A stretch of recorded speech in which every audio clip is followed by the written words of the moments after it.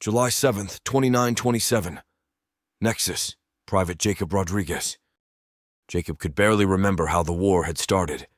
It had been nearly 100 years ago when the first shots were fired. All he knew now was that if he stuck his head out of the foxhole he currently called home, it would be hit by a bolt of plasma and turn to molten mush. Needless to say, Jacob, and by extension all of humanity, were teetering on the brink of destruction. The trench networks on Hill 121, the fallback line of the fallback line, was all that stood between 100 million panicked civilians and the uncaring plasma fire of the Anjari Empire. As Jacob looked up into the ash-choked sky, he reminisced on days of relative calm. 30 years ago, Jacob was only 7 years old. He grew up within the confines of New Haven and frequently visited Hill 121 to play around in the long grass and stare at the stars. Of course, back then it wasn't called Hill 121. It was just Admiral Tyrus Memorial Park, and it was beautiful. Filled with wildflowers and trees native to Nexus, the planet he called home and crown jewel of the human republic. A strange beeping noise forced him out of his daydreaming. At his feet lay a glowing orange plasma grenade. Without time to second-guess his actions, Jacob propelled himself out of his foxhole like a coiled spring. A massive boom shook the ground and filled Jacob's ears with an incessant ringing sound. Something hot grazed his back, and Jacob scrambled into a nearby defilade for cover. To Jacob's delight, he saw his squad's radio operator, Nick, lying there beside him. "Nick, call in artillery on the valley below our hill. Danger close." Jacob's ears were still ringing, so he didn't expect to hear a reply. Instead, he crept up to the top of the defilade, peeking his rifle over the berm and squeezing off a few shots at the 4 armed freaks charging his hill. He only managed to down 2 of the well over a dozen aliens he saw rushing his position before white-hot plasma bolts tore through the air next to him. Diving for cover once again, Jacob realized that Nick hadn't moved in the entire time it took for him to ask for artillery support until he dove back down. Nick was dead, and a fist-sized hole had been burned clean through his radio set. "Shit," Jacob muttered to no one in particular. His ears were ringing so bad he still couldn't even hear himself speak. Jacob crawled over Nick's body, offering a silent prayer to whatever God would listen to ensure the poor man's well-deserved rest in the afterlife, and took up a new position behind a large rock. Jacob took a moment to survey the scene and figure out how to approach his current predicament tactically. Just from his quick glance around, he could tell there were at least 20 Anjari warriors closing on his position. To make matters worse, a large contingent of Anjari vehicles were massing in the valley below. Jacob's best guess was that there were well over 500 Anjari in or around his position on Hill 121, and based on the dropships he could see in the distance, the odds were only going to get worse from here on out. While scouring the land for better intel, the sheer scale of the destruction around him fully materialized in his mind.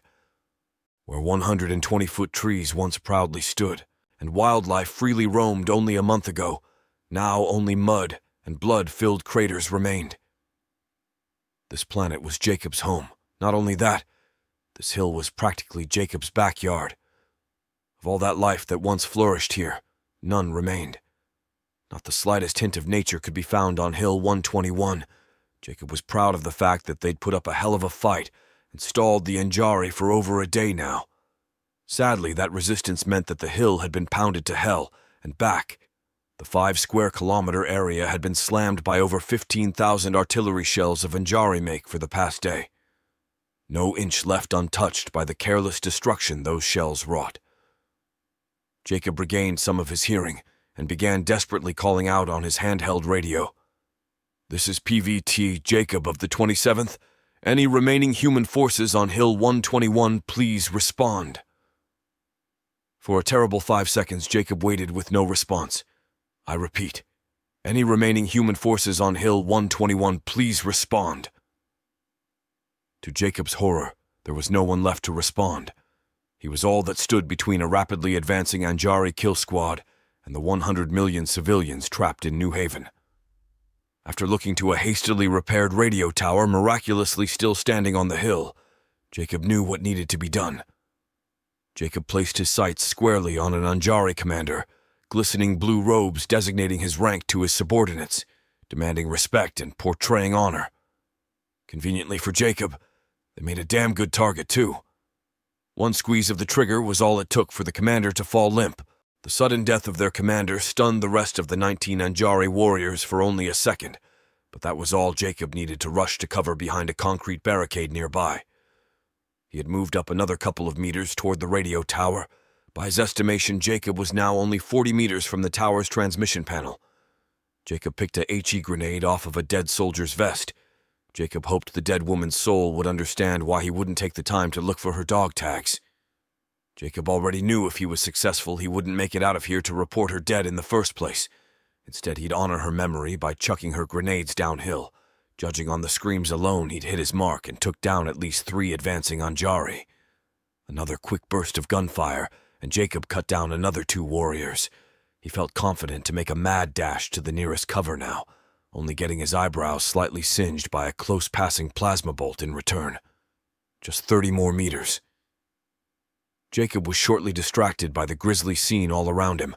Some poor infantry grunt had been hit with some sort of anti-material rifle. Without going into too much detail, the poor soul was reduced to simply painting the ground red in a terrible 10-meter radius on and around Jacob's cover. Their death would not be in vain. Jacob couldn't let that happen. Jacob shot off the last of his current magazine's ammo, this time downing at least 5 Anjari for good and wounding at least that many more. This gave him some much-needed leeway, and he was able to advance a full 20 meters before the plasma fire resumed. Jacob reached for another mag to reload his weapon, but realized he had fully run out of ammo. Wasting no time, Jacob threw his rifle to the ground and pulled out his sidearm. He only had to kill one of the warriors before the few remaining decided to cut their losses and run away, leaving their wounded crying in the mud-soaked foxholes they now cowered in. Jacob felt pity for the poor souls, until he remembered they were hell-bent on the total eradication of humanity as a species. Such goals often put a damper on said species' ability to empathize with their attacker. It also didn't help that he could see the massed armor in the valley below, beginning to rapidly close on his position. Jacob broke himself free of his empathy and rushed toward the control console of the radio tower. He knew exactly what needed to be done. Slamming his fist on the transmit button and screaming at the top of his lungs, "Broken arrow! Broken arrow! This is PVT! Jacob of the 27th, Hill 121 is lost. Enemy armor advancing rapidly. Hit the hill and South Valley with everything you've got." Jacob also made sure to transmit the video logs from the radio station's security feed, as well as his body camera footage of the fighting. He hoped it would give the artillery gunners a better bead on enemy concentrations, as well as serve as a final goodbye to his family, if his family was still alive. Jacob forced that thought out of his mind and spoke for the last time in his life.